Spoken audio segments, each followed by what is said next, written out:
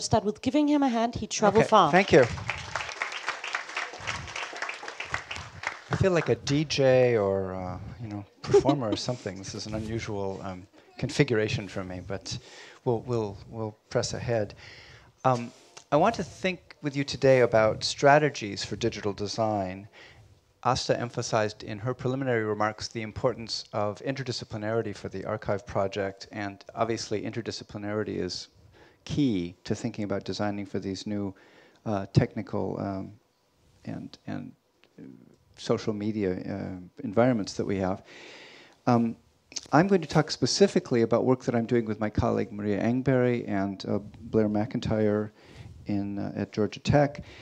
And I want to ground my discussion in a specific technology and with specific examples, but I hope that there is also a larger message, a larger issue that I will be confronting. I want to take AR technology, as Asta suggested, as an example, and then explore that as a design paradigm. Jason mentioned AR in passing, and the question of the efficacy of current AR systems just came up, as a matter of fact. I'd like to take you through some examples of what augmented reality is today, and then talk about a very specific possibility, indeed in relation to effexity and things that Susan mentioned just now, that AR might be in the future. So like so many of the other digital media technologies that we're used to now, augmented reality has been pioneered by games. And there are a number of game consoles like the Nintendo 3DS, the Wii and Kinect systems that have been making games more physical, more embodied, more involved, with a different kind of interaction paradigm involving the physical space as well as the screen. And now in particular, we have the advent of a new genre, a new generation of AR games on mobile phones and mobile devices. One of these is actually a collaboration between my colleagues at the Georgia Institute of Technology and the Savannah College for Art and Design, called Nerd Herder. And I wanted to show it to you simply as an example of the kind of interaction paradigms that AR games make possible. Bear with me for a minute to see if I can get the video to play on Nerd Herder as we show it to you.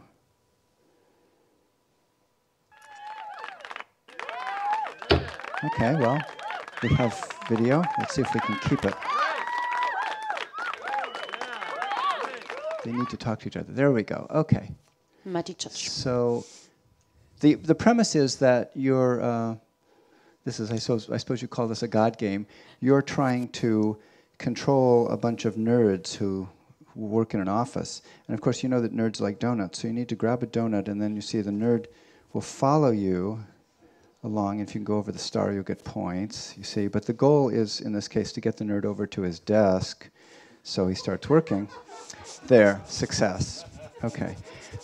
Since I had success, I won't go on to the 107 other levels. But it consists of either, that kind of interaction of either positive or negative forces. So for example, you use donuts to lure your nerds to the office, or you can use paperwork to scare them away and make them go, where you want them to go. I think it's a very cute game that indicates the kind of interactions, as I said, that are even currently being explored with augmented reality game technology.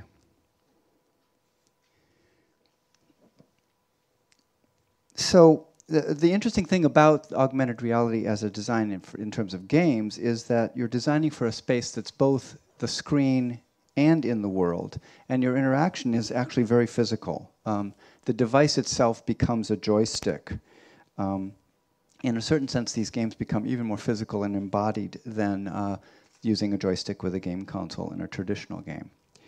But AR is more than games, and we're exploring a number of affordances and design paradigms at the Augmented Environments Lab at Georgia Tech, which is directed by my colleague Blair McIntyre, has been for over 10 years now.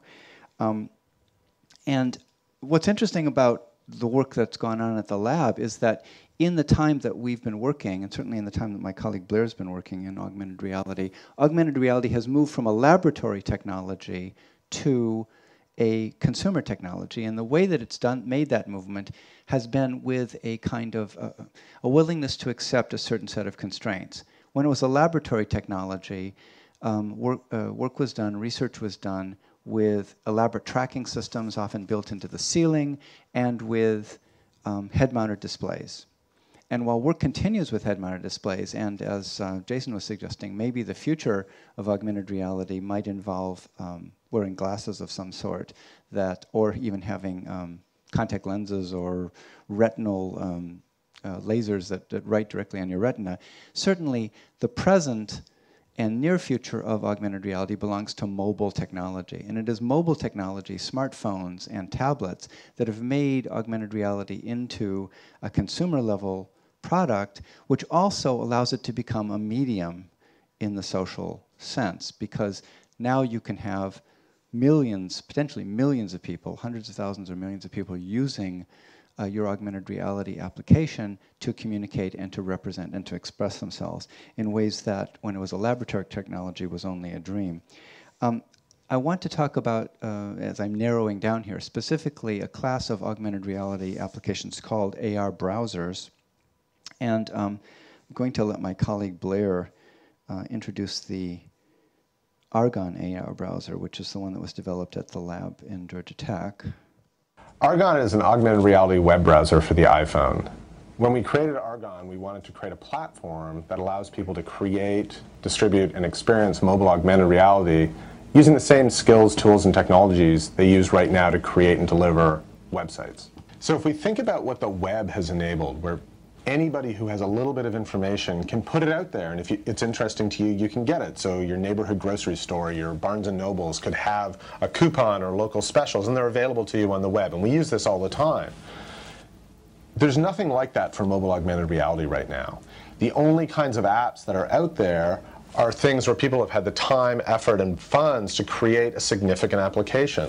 What we want to do is allow the local grocery store owner to put up their specials. So when you look around their store, you can see the specials located around you rather than on the screen in 2D. Or if you think about fans of TV shows like Sex and the City, if you go to New York, you can take a Sex and the City tour of New York. You can find websites where people map out where all the episodes took place. Those fans who've created those websites could simply add a few scripts, make their website Argon enabled, and now you could go and take a walking augmented reality tour of New York based on your favorite TV show. What we're doing with Argon is letting people create their own interfaces, their own mashups of this information in much the same way that they create websites and deliver it to people. So I could go outside and look around and see what you want me to see, the Flickr images you care about, and have the additional interactions and behaviors that you wanted to convey to me, not what some app developer specifically wanted to do. So that's a little bit self-promotional there, but I wanted to show to you particularly so that you would see the scenes of the interaction that the browser Argon allows with the phone. You look around in your physical environment, and information in the form typically of graphics and some text is overlaid in position on that environment. Argon is not by any means the only browser, AR browsers. It's become a class of applications. Someone mentioned Wikitude. There's also Erasma, which Susan represented, Layer, Junaio, a number of them. It's becoming a genre already with its own affordances and design elements. The makers of Layer, which is probably the most commercially successful of these browsers, have already begun to talk about two different modes of information or relationships between you and information that these browsers afford. One is geolocated information, where you hold up the phone, look around you, and you see the information in space depending upon your particular location in the world. And the other is what they call video-based AR for tracking images and things that might be on magazines or on it could be logos if you're in a commercial environment, where you hold the phone up to the magazine. It doesn't really matter where you are in the world. It works the same whether you're in New York or Copenhagen or Malmö. But what it does is it puts images, information. It enhances or augments your experience of that particular video, that image, and potentially could provide more information, and it could change the nature of a kind of book that you're reading. These two kinds of classes of AR are beginning to, as I say, develop, and we can see some common design elements that are going, that are becoming popular in those two different versions, vision-based and geolocation-based AR. Text and images floating in space, clickable elements to give you information, and the location control of delivery being the ones in geolocation, and the ones down there listed for vision-based include QR codes. The images tend to float above the space, the surface of the table or the magazine, and the mobile device itself is the controller of your interaction with that information. Now I want to talk very specifically about a very different kind of application that these mobile devices are facilitating. And it is an application that I will call AR panoramas. I'm not sure whether augmented reality panoramas has become a term of art yet, but there are a number of panorama applications, one of which, for example, is Tourist, which invites both professionals and amateurs, it's a user-driven content site, to upload their panoramas to their database. And then it becomes possible to see panoramic views of locations with your phone. I'm going to show you what, no, actually I'm going to wait on that. Another different application in this same space, Google Street View is a giant panorama application, but the Google Art Project is a more specific one in which 150 museums and galleries have collaborated with Google to make their art collections available online in high-resolution images. And part of that project is a kind of street view for museums in which users can go into museums and the featured museums and see a 360-degree panorama of the location. So for example, you could go to the Acropolis Museum in Athens and actually move around that museum in a street view. This is not actually Google Street, the Google Art Project is not for panoramic on the mobile phone, it's panoramic in, on the screen, but it's part of this larger design space. So Maria Engberg has been working on a project called Les Lumières de Saint-Étienne, which is an AR tour of the St. Stephen Saint-Étienne Cathedral in Metz, France.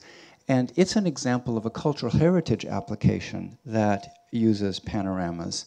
And I wanted to see if I could use that to show you what it actually feels like to have this panoramic display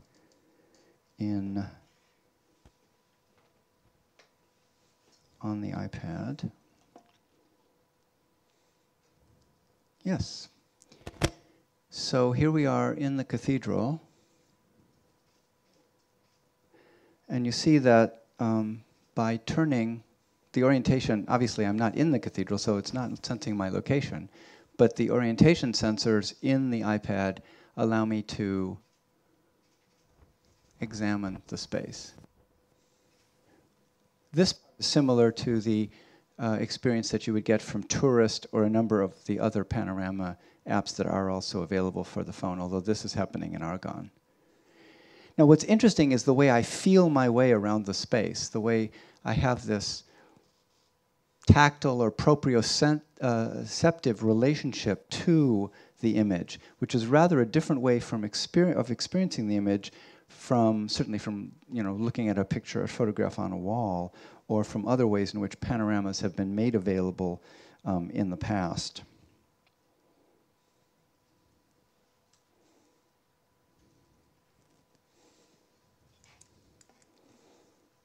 So the point of this particular cultural heritage application, the St. Stephen or Saint-Étienne application in Metz, is to explore different affordances and different design possibilities that augmented reality can enable. But certainly one of them is the panorama.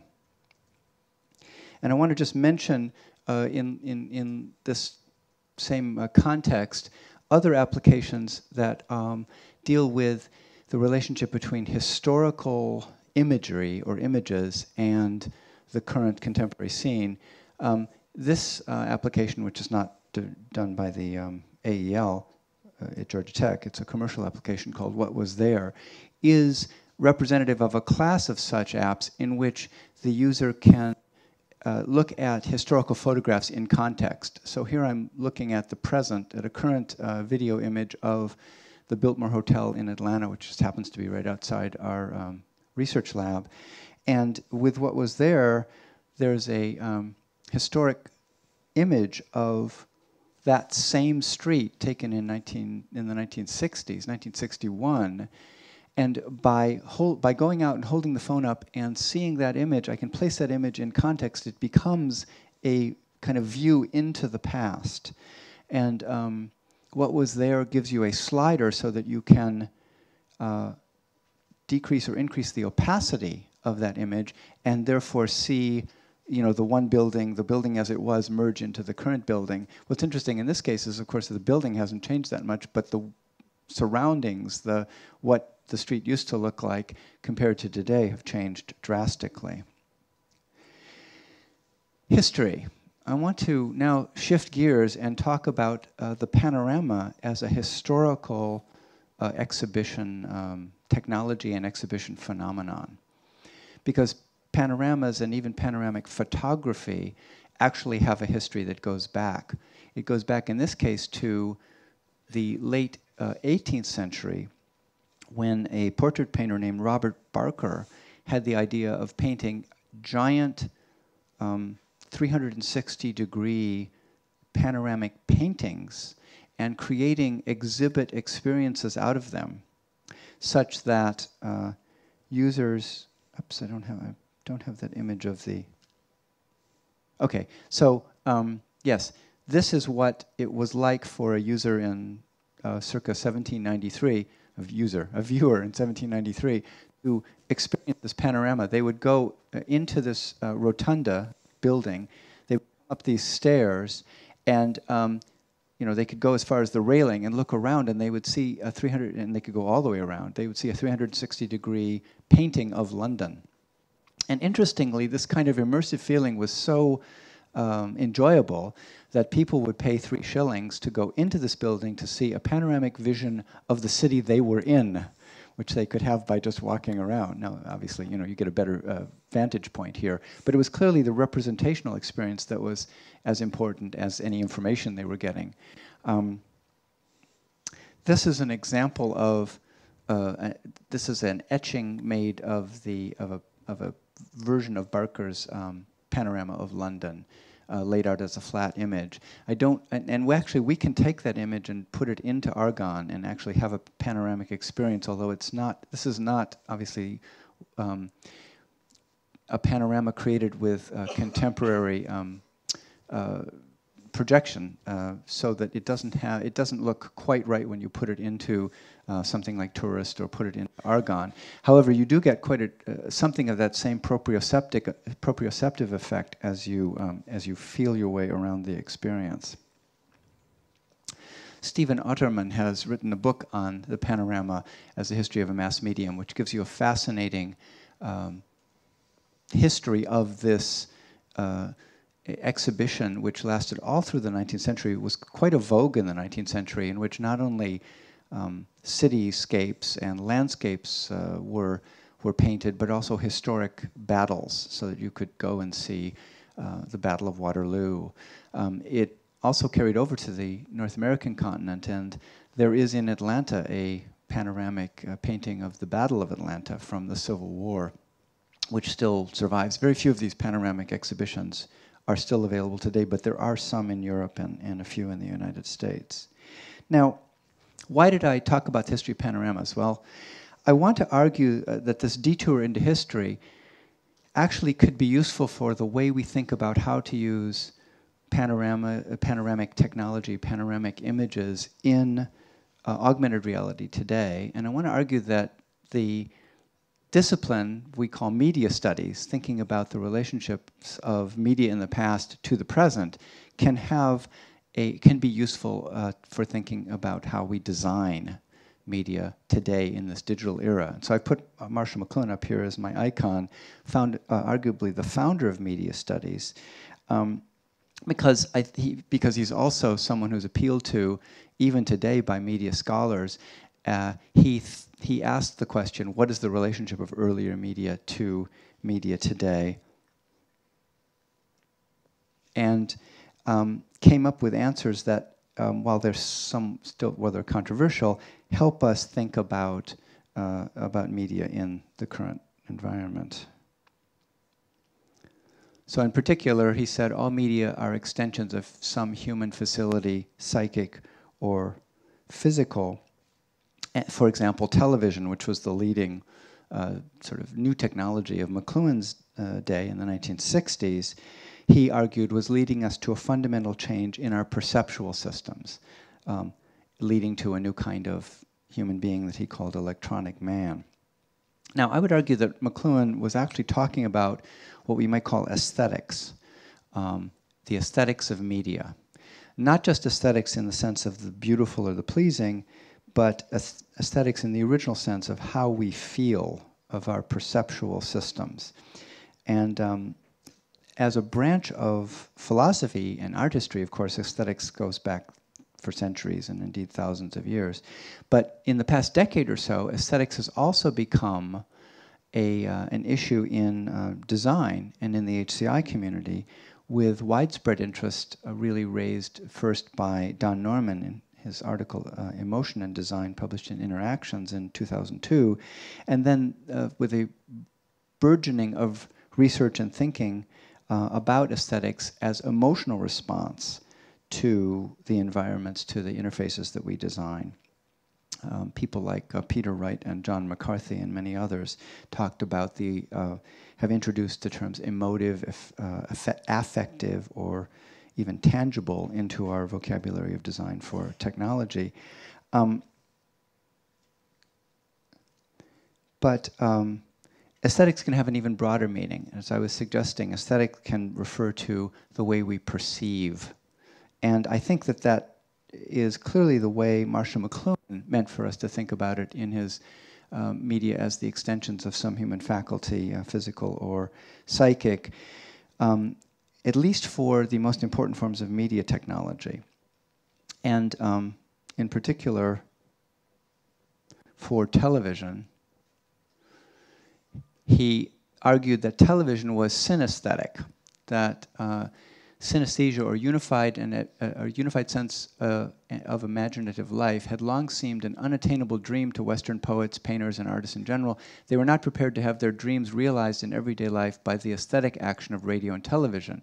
Radio and television, these massive extensions of our central nervous system, have enveloped Western man in daily sessions of synesthesia. So the idea that technologies, as particularly media technologies, can have this effect of changing our perceptual and even perhaps proprioceptual relationship to the world is something that McLuhan was talking about 50 years ago, and it's something that I think we can be talking about profitably today. If we think about the aesthetics of technologies of immersion, for example, which is, as you see, I have in the lower left-hand corner there, the Barker's panorama, the panorama exhibition of the 19th century, but there are lots of other examples of technology of immersion, trompe-l'oeil painting, and indeed even film in the 20th century can be thought of as a technology of immersion. We can see that as one kind of aesthetic that certain technologies promote. And it's also obviously the aesthetic of virtual reality. So virtual reality technology since the 1980s or so has been promoting a kind of immersive aesthetic, and in the film world popularized by films like The Matrix, in which the protagonist is, and the whole human population is in a giant virtual reality. But in today's world, we actually live in a different aesthetic, I think, the mixed media aesthetic of all of these different kinds of social media, of games, of the World Wide Web, and now in particular with mobile devices, that mixed media aesthetic is promulgated, is extended even to to a kind of geolocation, to physical locations in space, as well as locations in cyberspace.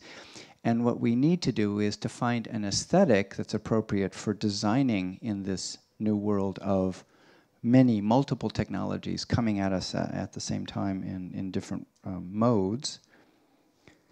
So what I'd like to argue is that we need to think about not synesthesia, as McLuhan did, but maybe something called polyesthesia. And I'm appealing here in particular to the work of my colleague Maria Engberg, who's coined this term polyaesthetics to describe this polyphony of emergent digital forms that are taking their place beside television and film, as well as the traditional arts. The polyaesthetic is evident in media environments that call in more dimensions of the human sensorium than earlier. And in particular, I think we can think about the polyaesthetics of the panorama, the augmented reality panorama, as opposed to the immersive aesthetics of the panorama of Barker's day. So augmented reality is a new environment in which panoramas are functioning, and one that is significantly different from that earlier environment, and different in a couple of ways. One is that AR panoramas combine senses of sight and touch, and potentially, if inside experiences, we can have sounds as well. As you saw when I held up the panorama of the cathedral, I'm feeling my way around the environment, not just looking at the environment as I would in a traditional, in television or in film or in earlier forms. And panoramic in another, polyaesthetic in another sense, that augmented reality panoramas, with those we're here and there at the same time. That is to say, we are still conscious of the fact that we're standing in a particular location in the real world, because the phone doesn't cover our field of view. It doesn't cover up the rest of our senses. It augments them. But at the same time, the panorama is taking us to other places as we move around and explore the visual space on the screen. So, and indeed, not just Argon and not just full-blown AR panoramas. One can also think about the what was there example that I just gave you, where we can look at the Biltmore Hotel. We see the historical part of it overlaid. The slide, the image, the experience is taking you into the past, but it's also, you're also in the present at the same time. And as you use the slider, you are sliding yourself back and forth in time. I think those AR games, too, fall under the rubric of polyaesthetic. Nerd Herder is one in which I'm using the actual phone or the tablet, whatever is the platform for the game, to feel my way around this virtual visual space that is also part of my physical space. So there's a proprioceptive and polyaesthetic relationship, that or design element that I'm taking part in. So the point is that in the specific case of augmented reality panoramas, I think provides a specific example of the need for a new design aesthetic, one that takes account of the multiple and tactile and synesthetic and polyaesthetic experience that I'm having, different from the design aesthetics that you would have used for information that's just being delivered on a screen or for earlier media forms. If you'd like to read more about this notion of polyaesthetic design, I and my colleagues Maria and Blair have an article coming out in Interactions, ACM Interactions, in January of 2013, in which we discuss this in detail. But the point that I would like to close with is that although I've been talking very specifically and I think it's important to focus on specifics in these kinds of arguments, wanted to talk very specifically about the relationship of media history to current digital practice in the case of these AR panoramas. That's just one very specific case of the larger issue of how we design for these new mobile environments. And there, too, I would like to argue, along with my colleagues, that a kind of aesthetic design that is polyaesthetic, that takes into account the multiple modes of input and the tactile as well as visual relationships, is the appropriate or an appropriate form of design. And it's a way that in which we can come up with interfaces and interactive experiences that do justice to the platform. Thank you. Thank you very much, Tate.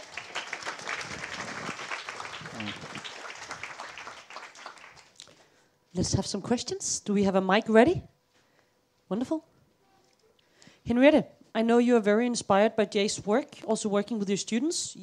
I'm sure you got a question for him. You need to think a moment. Sorry. Yes, we got a question down there.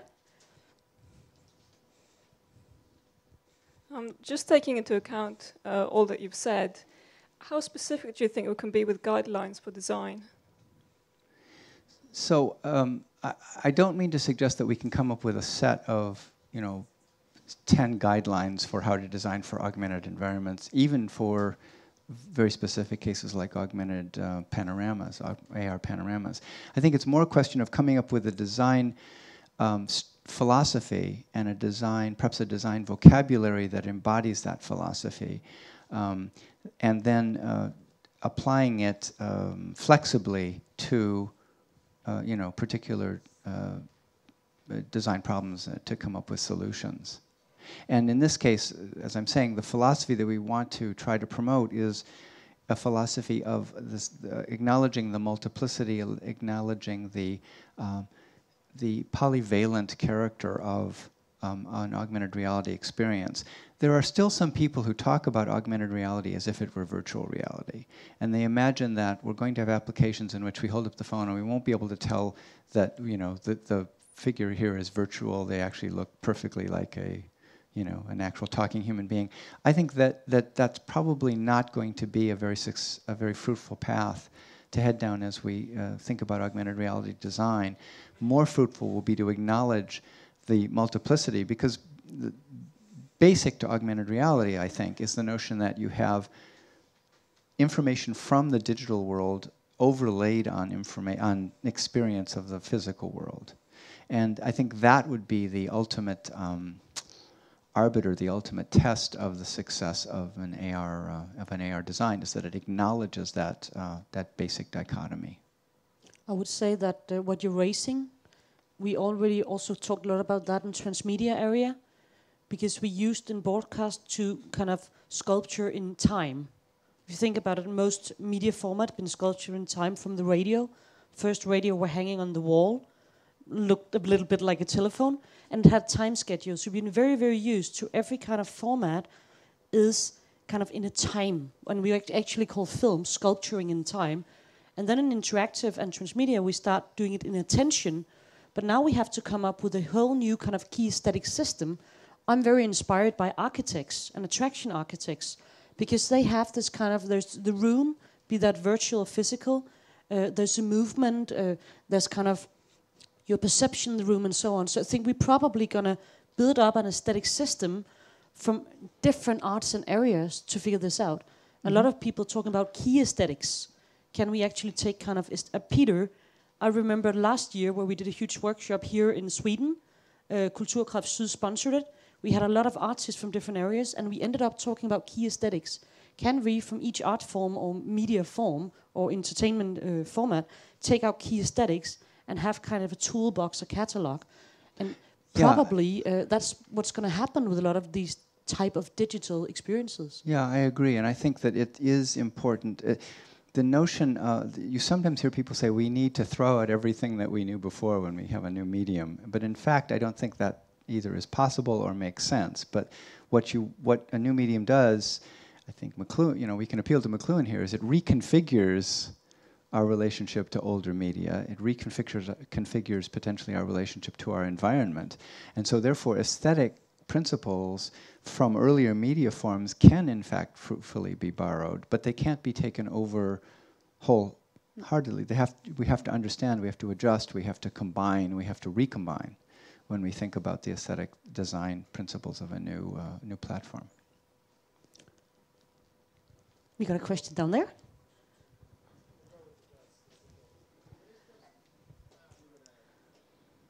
I have a question, Jay. I mean, the history of photography is littered with, stereograms and panoramas of the 19th century that, were adopted by the rising middle class of Europe and America. And in a sense, they kind of faded from the history of photography. Do we run the same risk with, augmented reality? Is it, in a sense, a fad? Because, multitudes of people have smartphones and multitudes of people can take panoramas.